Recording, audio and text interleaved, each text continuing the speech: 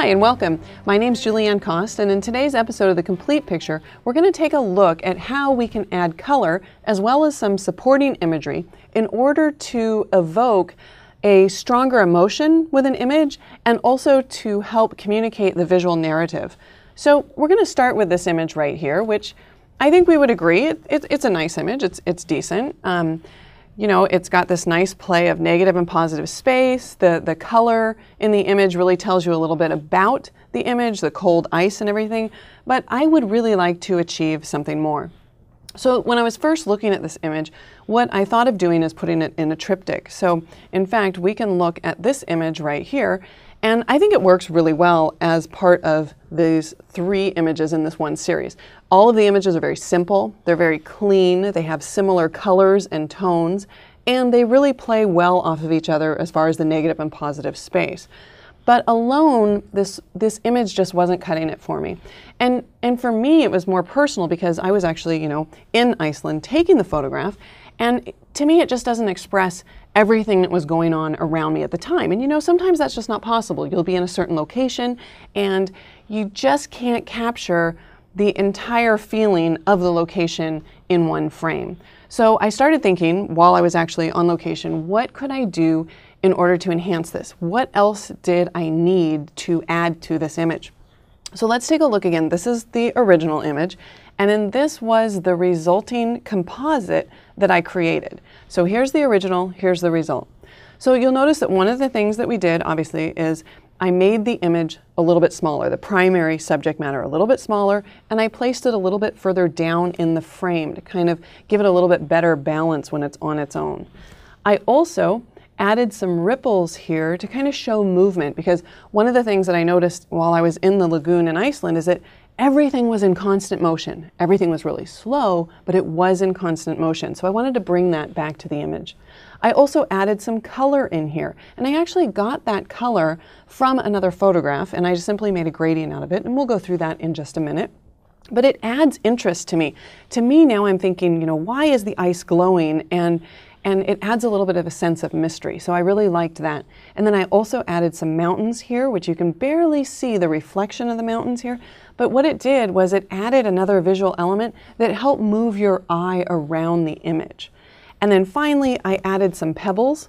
Actually, I added them to the entire image because you'll notice in the original capture, we've just got some pebbles that you can see, but they're a little bit distracting. So by adding a solid mass of pebbles, I removed those distracting elements and kind of added a textural feel to the image that I really liked. Okay, so I'll just show you really quickly. This is the sunset image that I grabbed the colors from in order to add the color. Here are the ripples in the pond. This actually wasn't taken in Iceland, but I really, really liked the way that the ripples just moved out from the center location. I've also added, this is kind of some water that's moving, and what I'm going to use this for is kind of like a dodge and burn over the whole image so that it breaks up that really solid background that I have. Here's the image of the pebbles that we'll be using, and here are the mountains. So what I've done, just to save some time, we'll just switch over here to Photoshop. Instead of opening each one of these individually and then combining them, I've already done that. So if we look at our layers panel right here, and we turn off these layers, you'll notice I've already got the ice, I've got the ripples here, we've got this kind of smoky, cloudy water, we've got the pebbles, and we've also got the mountain. So all of these layers are smart objects, and just in case you don't know how to do that, when you're in Lightroom, if you just right mouse click on an image, or you can control click if you just have a 1-button mouse, you would go down to Edit In and you would open as a smart object. Not just editing them in Photoshop, but actually opening as a smart object. And the reason that I do that is because now in Photoshop I can resize these images and I can actually make changes to them in density and in color, all non-destructively, because I'm actually working with the original raw file. That's the benefit of using smart objects. Okay, so the first move, what I want to do here on this base layer is simply use free transform, which is Control or Command T, and we can just shrink this down a little bit. I'm holding down the Option key or the Alt key as well so that it shrinks from the middle. It's just kind of a handy little shortcut. And then we can scoot that down a little bit. That might be a little too small. I'll go a little bit bigger, but the great thing again about smart objects is because I'm working with the smart object, I can resize this as many times as I want and I don't lose any image quality.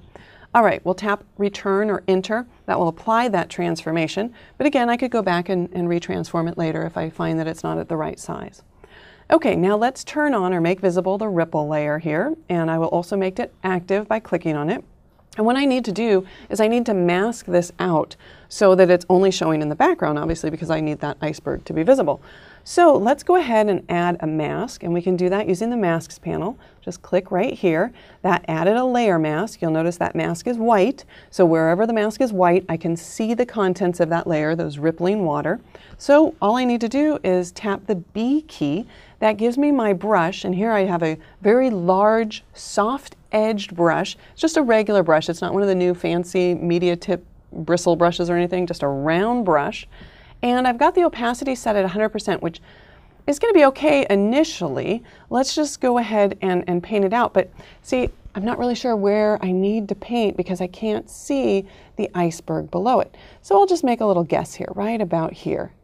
The other thing I could do, of course, is I could go ahead and paint the whole thing out if I wanted to, right? Because when you're hiding and showing a layer's contents using a mask, it's all non-destructive. So if you paint too far, like I just did, I painted the whole mask black, all I need to do is exchange my foreground and background colors. Just tap the X key. Now white is my foreground color, and now white will show those ripples wherever I paint. All right, so let's just paint them in here and paint them here. Again, I'm using that soft edge brush, right, so that I get that kind of soft transition between what's showing and what's not showing. And I'm going to leave it like that for now. I'm not going to go in and make a super careful selection because I just want it to slowly fade and see those ripples.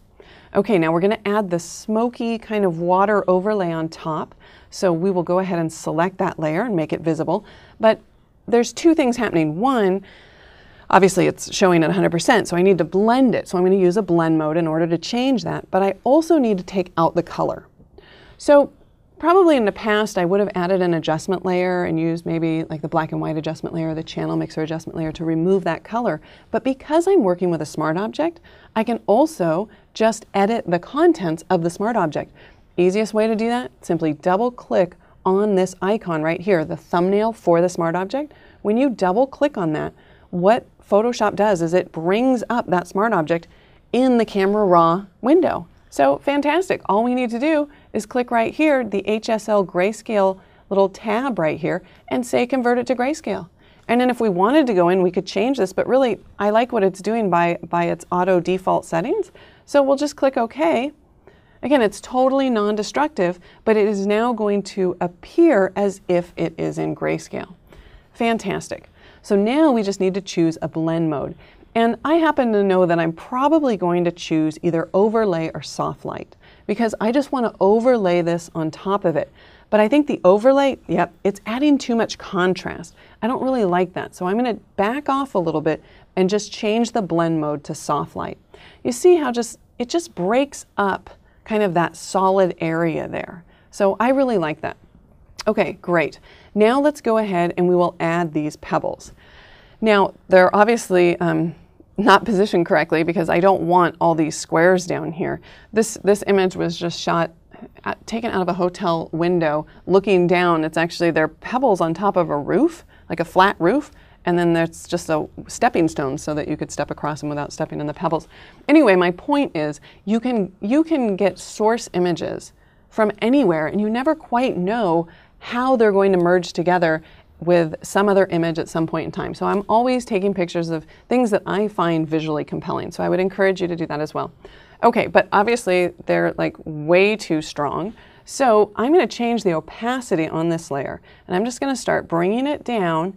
And we can see that when I get down to, I don't know, somewhere around 10%, it's just got this nice overlay, except that of course I can still see those squares. So I do need to reposition it. So I'll tap the V key, that gives me my move tool, and then we'll just scoot it down. And this image was shot originally as a vertical, so I have plenty of pebbles up here at the top, so moving it down isn't going to be a problem at all. Okay, so now visually I kind of have what I'm looking for, except I really don't like the colors. You'll notice that I didn't start changing the colors immediately. Like that wasn't the first thing I did. What I want to do is I want to get the composition set and then I'll start adding the colors. So I could start adding the color now, but since I already created this, I know that this isn't quite enough. I still needed something up at the top of the image. I still needed that mountain to bring your eye around the image and move it around. So let's go ahead and just before we do the color, we'll add this one last layer. It's a smart object, so we can transform it completely non-destructively. I'm going to go ahead and rotate that. I'm also going to make it a lot larger. Again, I'm holding on the Option key and the Shift key. That'd be the Alt key and the Shift key on Windows. The reason that I'm doing that is because, one, I want to scale it from the center. That's what the Option or the Alt key. But the Shift key keeps it in proportion, and I do want to keep this in proportion. So we'll just make it, I'm actually rotating it so that this side comes down a little bit lower. So it's a little bit off balance because I like the way that this line now brings your eye around, brings it back down here. And do you notice that I also chose some really soft mountains? Well, I don't know if you call them soft mountains, but the shape is nice and soft and flowing. And do you see how that shape is kind of mimicked down here in the shape of the ice? So it's important to me that I'm picking different elements that are going to work well together and that there's actually a specific reasoning behind why I pick a certain kind of mountain or element. It's because it's going to fit with the overall mood of the image and it's going to enhance that mood. Okay, so let's tap Enter, Return. All right, now it's way too harsh, so remember this is really going to be a reflection. So we'll just set the blend mode here then to overlay. Still too harsh, but that's okay because we can combine that with our opacity, bring our opacity down. But look, we've also still got some of the sky here, so we are going to also need a mask. I actually think that's still a little too high. Let's bring that down a little bit more. Yeah, maybe like 35, maybe 40. Okay, we'll bring that to 40. We'll add our mask. Again, we can add the mask on the mask panel or the bottom of the layers panel, up to you. We'll add our mask, tap B for the brush tool. We've got our big soft edge brush, but look, I'm painting with white, so I need to exchange these colors. I'll tap the X key, or you can just use this little double-headed arrow right there to make sure that I'm painting with black because black is going to hide, and I'm just going to paint out that sky.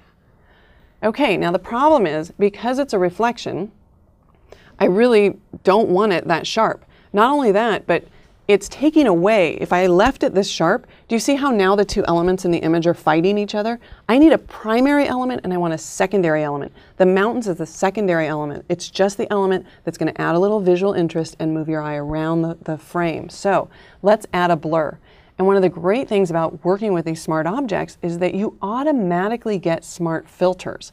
So when I add a Gaussian blur, and okay, that's going to be a bit much. Oh, you know what else? Look what I can see. This is giving me a big visual clue that I'm on the mask. So let's back out of here. We'll hit cancel. We'll go to our image, right? We wanted to blur the mountains, not the mask. So we click on the thumbnail for the mountains. We go up here to Filter, Blur, and then Gaussian Blur. You can pick one of the other blurs if you want to. I just want a nice soft blur. That's why I picked a Gaussian. But look at it, disappears at that blur. So let's bring it down. There's 3, maybe 6. I still want to be able to tell it's a mountain though. So maybe 8 or 9 and click OK. Now, because it is a smart object and this is a smart filter, I can go back at any time. I can double click where it says Gaussian blur and I could change the parameter. I could also go back in and just turn it off, so it's all non-destructive, very, very flexible way of working, which is important to me because while you're doing these composites and you're trying different things, you want to make sure that you can kind of go back and forth a little bit. I mean, I rarely get all of the images together in all the right positions the first time I try this. It always takes a little bit of finessing, so I always try to use the smart objects and the smart filters, even though it might make my file size a little bigger and it might take a little bit more time. Okay. Great, I do like that. I think it's looking really good. But again, if you had to, you could go grab your move tool. You could move part of the image over if you needed to reposition it. We could free transform it. Although when you free transform, the smart filter is going to be hidden for a moment. We can just never see that again, so that's okay. And I think I just want to add a little bit more of an angle there. Okay, great. See, as soon as I hit return, it went ahead and it reapplied that blur for me. But now the color. All right, the color is kind of driving me crazy, especially this, this layer right here, the ripples. It's really making this kind of this green color that I don't really like. I also think it's just a little bit too strong. So I'm going to back off on the ripples. So I've got the mask targeted in my layers panel for the ripple layer. I'll grab my brush again, and I want to hide it a little bit around here. So what I'm going to do is I'm going to change my opacity to like 50%, and we can do that by just tapping the 5 key. And then I'm just going to just slowly paint it out of this area here. And the nice thing about this too is when I paint out the ripples, did you notice that now I can see that kind of pebble texture a little bit better? And it's a little bit smoother down there, and I just like the look of that. All right, as for the color, let's go back here to Lightroom for 1 second. I just want to make sure that you guys see this is kind of the image that I drew the colors from. So when we go back to Photoshop, basically what I did is I opened this file, and then I made a gradient using the eyedropper sampling from this image. So when we go back to Photoshop, I don't want to sit here and make the gradient. It would take like 10 minutes, and we don't need to do that. So what I've done is I've saved the gradient, but let's go look at it. Now there's 2 different ways I could add this color as far as the gradient goes. I could either use a layer effect on a blank layer, well actually on a layer filled with 50%, or I can simply go up and add a gradient layer. I think I'll do this near the top, so I'm going to target the top of my layer stack because I want this gradient to affect everything in the layer stack. So we'll go to Layer, we'll go to New Fill Layer, and then Gradient. Now here's the important thing. If I just add a gradient on top, it's just going to be solid. It's just going to be all I'm going to see is the gradient. I won't see the photograph underneath it. So we have to change the mode. So let's come down to something like color. We can always change the blend mode later. What I'm doing, this mode right here, you're going to see it's going to correlate to this mode in my layers panel in just a minute. So we'll click OK. Now let's go look at that gradient. Here we can use this drop-down menu to choose from already created gradients, but you can also click anywhere in the gradient area and it will bring up the gradient editor. So you can see I have several gradients here that I've created. These are custom gradients that I've just, actually gone down here to this area and added different color stops, and then you can double click on a color stop and that will actually bring up your color picker so you could go and create whatever gradient you wanted to. When you're done creating the gradient, you simply click New. So this is the gradient that I created from that other document. I had the other document open and every time I brought up the color picker, I just sampled from that open document. And I know it's probably overkill with the color stops in it, but that's okay. All right, so we click OK, and here's the thing. It's not in the right spot. But I'm not going to go back in there and try to move all those color stops because you'll notice that your cursor is the move tool. So I can simply move this gradient around and it will just move in my image. So no need to go and readjust those color stops. All right, I can also change the angle if I wanted to, but I kind of like it more, straight up and down here. And then I will click OK. But 2 things are happening. One, right, it's spilling over in this area here. It's not just confined to the ice, and the color's kind of mushy. It's not doing what I really want it to do. Like I want to give it some punch. So what I'm going to do is I'm going to start playing with some of the other blend modes. And the easiest way to do this is if you have the Move tool selected, so I'll tap the V key again, or any of these tools right up here at the top, if you use Shift plus and minus, it will actually move you through the blend mode on your layers panel.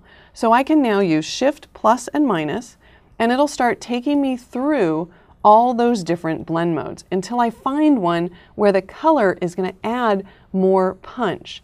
I'm not really sure. Oh, see, there we go. It's hard light. All I had to do was move through them and then stop when I find one that works. And it is a little bit too much of an angle, so no problem. We can double click on the gradient icon here. And then if I want to change that back to exactly 90, I can do that because I wanted the red over here. I know it's kind of picky, but I like that kind of glow. It makes it more mysterious. What is causing that glow? All right, but it's all out here too. Gross, we don't want that. Click on the mask for the gradient fill layer. Grab our brush tool. We're painting with black. Black is going to hide, but I'm only painting with 50%. So let's tap 0. That'll get me to 100%. And again, nice soft edge brush. Look at that. I'm painting the gradient out of everywhere that I don't want it. All right. We can get a little bit smaller brush. I can just use the left and right bracket to come down along here. And let's take a look. So there's before. and there's after. And I think you can see it's a totally different mood. It's almost like now there's something alive inside that ice that wants to get out. And then as a last final finishing touch, I think it's a little odd that it is so confined to that area. So what I'd like to do is I'd like to put this kind of red and orangey color just a little bit up here, as if the mountain is also getting hit by that color. So I'll just duplicate this. Hold down your Option or your Alt key and just drag up. Now we've got a duplicate, but it's in the wrong spot. I don't want it there. So what I'll do is I'll just fill this whole mask with black. And you can do that with Shift Delete, or on Windows Shift Backspace. I'm going to fill it with black at 100%. So now this gradient fill isn't really doing anything, right? This gradient fill layer. What I need to do is grab my brush again, get a really big brush, and because I just want a tiny little smidgen of color up there, I'm going to decrease the opacity down to like 20%. And I did that by just tapping the 2 key. My opacity is now 20%. I need to make sure that I'm painting with white, so I'll tap X to exchange it. And then I'm just going to paint a little bit in here. But look, it's getting all smudgy. What is going on? The reason it's getting all smudgy is because that area of the gradient is kind of that darker blue area. I don't want that. So how is it that I'm going to reposition this gradient? Because the nice colorful area is actually down here, right? As we can see with the gradient fill layer below it. So what I need to do is actually double click on the icon for the gradient fill. That brings up my gradient fill dialog, and then look, I can move it up. And see what I'm doing is I'm moving up the gradient. It might be a little hard to see, but see how the color is shifting there? I'm moving that gradient so that the colors appear up here as opposed to down here in this portion of the image. All right, and if it's too little or too much, we can just go in now with our paintbrush and either add to or subtract from that mask. But I think you can see, and in fact, if we return back to Lightroom, that there really is a very big difference from this original image, you know, which does stand on its own and conveys a very different kind of feeling than this secondary image with the secondary illustrations or secondary photographs added to it, as well as the color for the emotional impact. Well, excellent. Thank you so much for joining me. I hope you'll join me again on the next episode of The Complete Picture.